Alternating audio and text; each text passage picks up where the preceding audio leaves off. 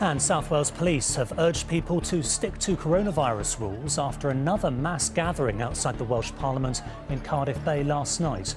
3 people were arrested for public order, drink and drugs offences. Police broke up a Good Friday church service in Balham last night for breaching coronavirus regulations. 2 Metropolitan Police officers suspended the pre-Easter service at the Christ the King Polish Roman Catholic Church.